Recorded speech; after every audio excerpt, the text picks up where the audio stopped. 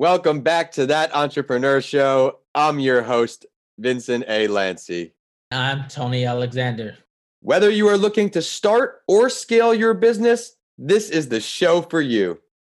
Each week, I interview a different entrepreneur from across the globe. I will continue to offer episodes in all industries to provide you with many different perspectives. You never know which motivational journey will inspire you most. Each guest will take you through their story and help you learn from their successes and lessons learned. My guest on the show today is someone who continues to support the show and has several entrepreneurial endeavors to share. As an entrepreneur, Tony combines his human resource professional experience with 15 plus years of leadership experience, both in business and in military, to elevate individuals and company through performance management and tailored development plans. There's no surprise that Tony was named Black Enterprise Men of Distinction 40 Under 40 in 2016. He combines his passion for people and talent to deliver ultimate and long-term success. He is the founder of SGI Services based out of Houston, Texas, and this company is dedicated to bringing humanity back into the workforce and keeps you up to date with HR needs and trends. I'm excited for you all to meet today's guest, so allow me to now introduce Tony Alexander. Tony, thank you so much for coming on the show. Hey, Vincent, I want to thank you for having me. As you said, it was long overdue, and I'm elated to be here and to share with your audience my journey to entrepreneurship. Yeah, we have a great episode ahead. Would you mind please introducing yourself to our listeners and previewing your story just a bit without giving away too much of your entrepreneurial journey? Oh, most definitely, most definitely. So, of course, again, my name is Tony Alexander. I spent 10 years military, 15 years in corporate America. With that, I've led some of the largest acquisitions and mergers across the U.S. I have a background in HR as well as employment law and, of course, HR. I founded SGI Services based on structured growth and intentional plans. And I am excited to be able to welcome you into my world of entrepreneurship. Yeah, I know how hard you grind and how hard you hustle every day. But before we hop in, I'd love to ask you, before you went on that entrepreneurial journey, you were advising all these mergers and acquisitions. What was one either lesson from that experience that stuck out to you or one notable experience really that you'd like to share with our listeners? This is something that I still run into with clients today. If I had to do it all over again or talk to myself in the past, on that journey to entrepreneurship, I definitely would have done more research and I would have started with more capital, for my company. And what you find a lot of days, entrepreneurs, they're so hungry and there's nothing wrong with it, but they give up what I call your survival job. That's your 9 to 5. That's your job that pays the bills. But what I did was I dipped into, my savings. I dipped into many accounts that I had to fund the business. And it took me 2.5 to 3 years before I turned my first profit. So it was a really tough balancing act. And I really counsel and consult people on definitely looking for things like the minority business loans, the small business loans, because at the end of the day, you still have to eat, you still have to keep a roof over your head. And, unfortunately, it gets to the point if you don't have that type of capital up front to open that business and to be able to even pay yourself. It was 4 years before I even paid myself. So that was one of my biggest, I would say, mistakes and failures that I did early on in the business, and definitely, guard people against it. Keep your day job. Yes, well said. Even I can relate to almost everything you said as far as how long the process does take. And you gave us a great teaser there of what we're going to expect in this episode. So I think we have to now hop into the big five, Tony. Each episode, my guest and I will go over these 5 questions to help you, the listeners, learn what it's really like to be an entrepreneur. You ready to go? I'm ready to go. Let's go. Let's do it. Yes. So can you describe that moment when you realized that you either weren't happy with what you were doing or that you needed some kind of change to truly open up those doors for your own business? Please share your story. Oh man, I can remember that just like it was yesterday. Like I said, I had done a lot of things for the organization that I was working for. I mean, I literally was on the front line of the largest merger in the US, to the point to where the company was actually sending me to London, sending me to all of these different places to be able to learn the different cultures and customs of the business practices. So, I started believing my own hype, right? I've earned it at this point. But I can remember as the assignment began to dwindle down and the acquisition had gone through, I wasn't ready to go back into a settled environment because I had had a taste of the outside world. So this position opened up and I was like, oh my, hey, I've done this. There's no way, I'm going to apply for this. And this is what I want to do. So I applied for the position. I went through 2 interviews. According to them, I aced them. This came from the HR person, because I like feedback. I'm like, Yes. how well did I do? And she goes, oh my gosh, you knocked it out, and your resume is impressive. And, internally you are a hypo, top candidate. So that Friday, the hiring manager actually gave me a call and gave me a rundown on everything about the job and said, welcome aboard, right? And I'm like, oh my, hey, I got the job, right? I got the position. And, this is not to mention a lot of microaggressions that had already happened to me in the company throughout going through that transition.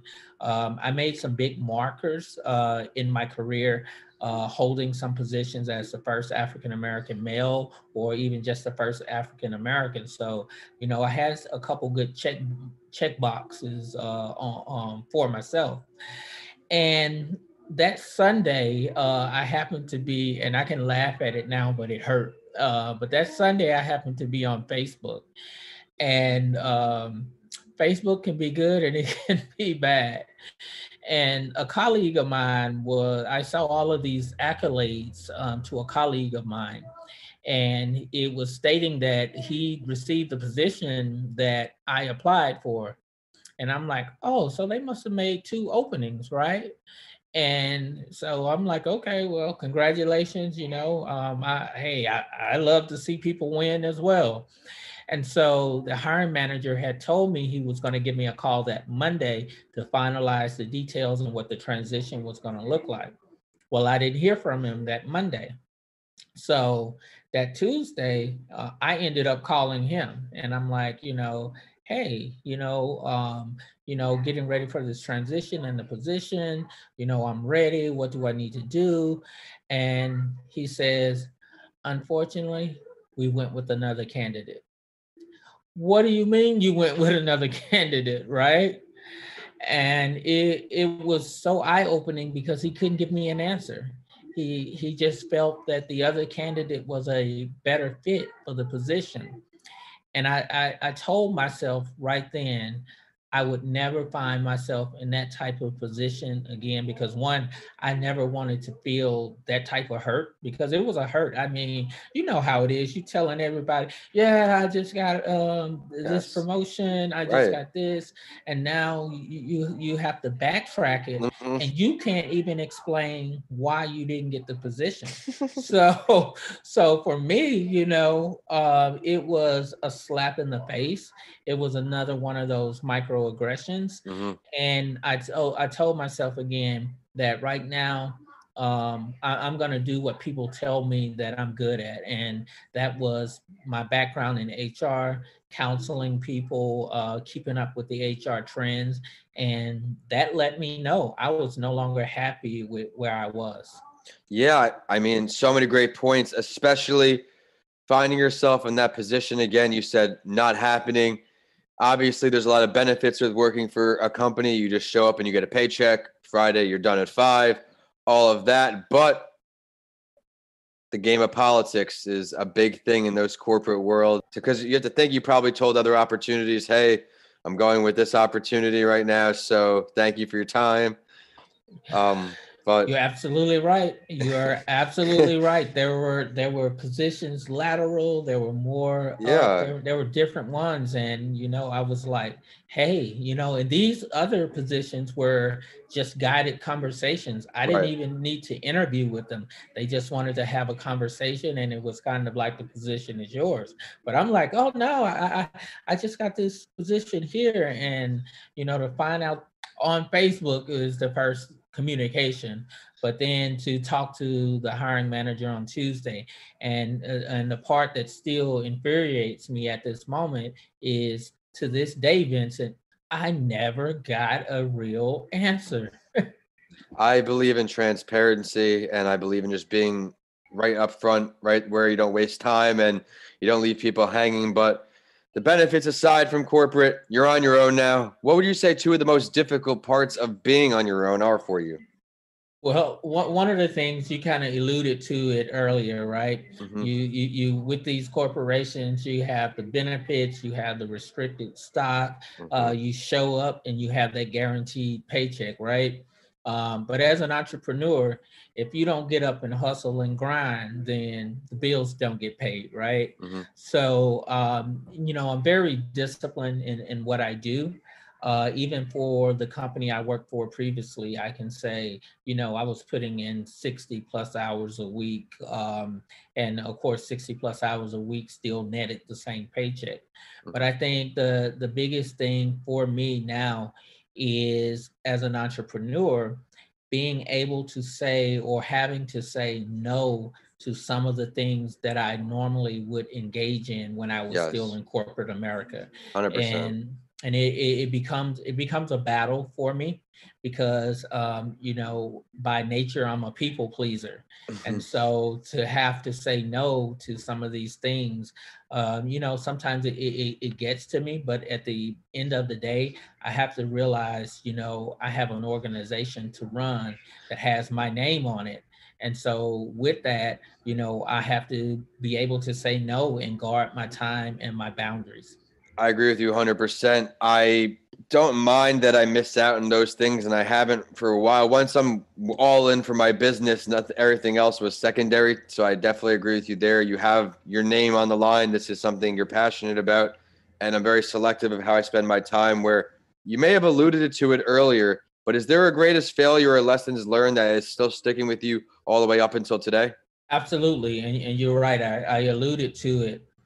Keep your survival job. Now, mind you, I did keep mine, Mm-hmm, but up front, if you can find and research and get into, small business loans or venture capitalists or investors mm-hmm, to invest in your idea, spend some time doing that up front, because there's nothing worse than being up at night and wondering how you're going to pay the bills, right? Or knowing the fact that, money is dwindling away and profit is not coming in. So the biggest thing that has stuck with me, and I continue to counsel, my clients on it, is how to have a work-life harmony, mm-hmm. because there is no balance, but you need to make sure that you have money in the bank to be able to sustain yourself. And the other thing of it is one of the things that I would do different, because you hear in business all the time, well, pay yourself last. Well, sometimes there isn't nothing at the end to pay Mm-hmm. yourself, right? So you have to make sure that you are lined out and you have a good 1, 2, 3 to 5 year plan, Mm-hmm. and you actually know the time in which you are expected to turn a profit, and you can base that on being able to pay yourself at an earlier time. And the other thing of it is, I probably would have started out with a business partner. It wasn't until 4 years later where I brought on a business partner that actually helped me alleviate a lot of the late midnight oil burnings and those types of things there. So if it's in the realm and you can form a partnership, I definitely would agree with doing that as well. A lot of solid points for when you're starting up your business. Me, as someone who may have quit their corporate job prematurely, but I really just wasn't happy. And I was on the cusp of what I felt like I'm still on right now. Even back then, it just constantly evolving of what that next email or next phone call may involve. Definitely try to seek some funds if you want to take your journey further. For me, it was just all in divine time, I guess, because I went from someone working a corporate finance job to now working 3 jobs, twice the hours, even less pay, just to make this dream come true. So if I had some more cash stacked up, it may have probably been a lot easier on me mentally and in the business, Tony. I know you personally. I know you're a hustler, so I'm intrigued by this next answer. If you could choose to have a conversation and learn from any entrepreneur, dead or alive, who would it be? Man, I have to say, and it's going to go back to Black Enterprise distinction, 40 under 40 in 2016. But it has to be Earl Graves Sr., who is the founder of Black Enterprise. You know, he undertook his very first job selling box Christmas cards for his uncle. And I believe that was at the age of 6. And one of the things that they learned about Earl was he could sell ice to an Eskimo, as they say, right? But Earl not only did that, you know, and I'm big in corporate social responsibility, but he built a network for the African American community as well. So going from building a magazine to building a multi-billion dollar enterprise that included media, that included all kinds of different outlets. And Earl had plenty of jobs, Vincent. Or like I say, he had plenty of jobs. He didn't only sell box cards. He became a florist at some point in his career to becoming an entrepreneur. He then established or created his group called the Earl G. Graves Financial Group and Management, and began to grow a corporate hedge fund where he funded small businesses such as my own, right?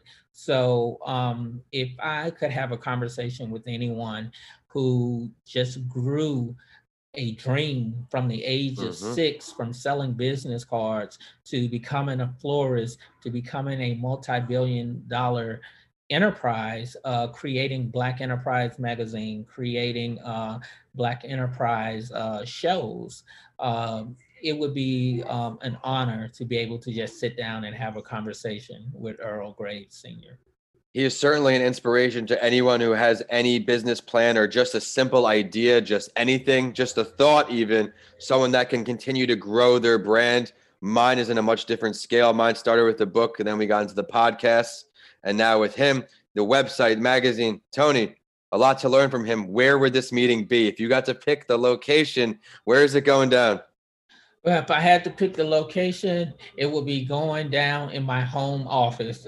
So that would be Yes. the location because I have tons of things, you know, and just from a logical standpoint, to be able to take and push all of this stuff to him, I would definitely with open arms invite him into my home, into my life, and say, "Help me here," right? You Home know, field what's advantage. yeah, what is the next thing I should do? What should I be leaning more towards? Because one thing as entrepreneurs, we have to remember that we have to stay in the learning stage, Mm-hmm. and we have to surround ourselves around people that are like-minded and mentors, people who have already crossed the road that we're trying to cross, who's already crossed the bridges or overcome the obstacles that we're having. And I find that very important. So yeah, I definitely would have home field advantage and invite them into my humble abode. Love that. Well, Tony, it's time to look into the future. We're going to do 1 year and 5 years out. Where do you see yourself in all of your entrepreneurial endeavors 1 year from today? Absolutely. So 1 year from today, and I actually have this kind of written down for myself. But I want to take on more larger organizations in terms of HR trends, talent development, and management. So I want to expand. So whereas my home office is in Houston, and I work a little bit out of St. Louis and Chicago, Yeah. I don't have a physical office per se in those two cities. But the goal is to actually have a physical office and presence there, because this is where the job market lacks, or the data shows that things such as HR, employment law, small startups are failing the most. So within 1 year, I would love to have a good foundation in those areas or in those cities. Yeah, continuing to think big. So what's after that? 5 years is like I said, I didn't start off with a business partner, but I have a business partner now. But 5 years is definitely to have 2 to 3 consultants per site. So let's say, we're talking Houston, we're talking St. Louis, we're talking Chicago. I'm even looking into the Boston area. But as more of the data comes in, 5 years, I'm looking to have independent consultants to work for me, where I can coach and mentor them on the things that I do. And I can kind of step back a little bit and jump back into some of those passions that I Mm-hmm. talked about earlier that I had to give up. I can have more time to jump back into that, into the community, philanthropy, those types of things. I love the vision because A, how much you inspire people to think bigger and bigger, but also because you have the philanthropic tie to the end. I think that's one of the many reasons why we get along. And Tony, I think it's now a great time to get into the spotlight story. I want to thank you for a great episode so far. And I always share an entrepreneurial journey to inspire our listeners, and I would love your take on it. And as we have an entrepreneur today on the show who is named Black Enterprise Men of Distinction 40 Under 40, I have another entrepreneur who is doing great things in the African American community in Catherine Finney. She's the founder and CEO of Digital Undivided. She founded Simply Good Media after building the budget fashionista into a global brand. And it really started out what got her going. And I like her story because of the best-selling book, How to Be a Budget Fashionista. Now she's still the CEO of Digital Undivide, and it's an economic empowerment program encouraging the growth of Black entrepreneurs by helping women of color obtain funding. Tony, what do you like about her story best? Hey, one of the things I just heard was definitely helping women of color get funding, Mm-hmm. and that is so important, because like right now, women are 30% in the workforce, and one of the statistics that I was reading with definitely is gender equality, and this came from an organization called Work Human. But at the current rate, Vincent, it's hard to believe that in order to get gender equality in the workplace at the rate that corporate America is going, it would take women 108 years just to get to where men are in the workplace today. So I definitely applaud her for tackling such a huge issue, Mm-hmm. and with that, just being a role model that other people can see, because I truly believe, you cannot aspire to be what you cannot see. And so with that, she's a role model and setting a great example for other entrepreneurs, because unfortunately sometimes, you can get left behind. Mm-hmm. And with that, or you don't reach back and pull the other person forward. So just listening to that just really tickles my soul, I guess is to say. Hey, the fact that you pulled out all of those great learning lessons to reiterate to our listeners from that story is one of the many reasons why I got to thank you for coming on today, Tony. I know our listeners are going to see all the value in your episode. I loved how you emphasized don't quit your job too early. You learned a lesson by never finding yourself in that position again, and it's inspiring to see how far your business continues to grow. And of course, the reasons why you chose your entrepreneur, because you found all of those learning lessons in there too. Very, very good choice. So thank you. And it is time for the last word. And I also do this in my other podcast series because I want the listeners to really have the opportunity to get to know all of the guests I bring on. Is there something that you would like to share with everyone that we did not touch on yet today? No, but I would definitely like to leave some words of wisdom, if I could say. And one is we always hear about passion. And I definitely recommend there's a book called The Passion Test. And there's nothing wrong with passion at all, right? Hmm. And unfortunately, most small businesses, if they fail to turn a profit in the first 2 to 3 years, end up folding or going under. But just make sure that you know what your true passion is and know your why. Hmm. It's so important to know the why. Why are you doing what you do? Are you doing it because you don't want to work the a 12-hour shift, or is it because you're not making enough money, or is it passion? And also remember, without action, passion means nothing. Need to know your why. Wouldn't expect anything less from your last word. Thank you, Tony. Would you now mind please taking the time to share your professional social media, the website, any ways for our listeners to request your services or follow your endeavors? Absolutely. On LinkedIn, you can reach me as Tony Alexander. On Facebook, I'm SGI Services. On Twitter, I'm Agent for Change, and that is very suiting name for me as well. Mhm. Also on Instagram, I'm actually Measured Man. My website is structuredgiservices.com. And definitely, I hope to be working with some of you very soon in the near future. Be sure to check out all of his great content, and it is also social media time for the show, and we're on whichever platform you like to use. We're at That Entrepreneur Show on LinkedIn, Instagram, and Facebook, and we're at Podcasts by Lanci on Twitter, so you have updates from this show and a mental health break.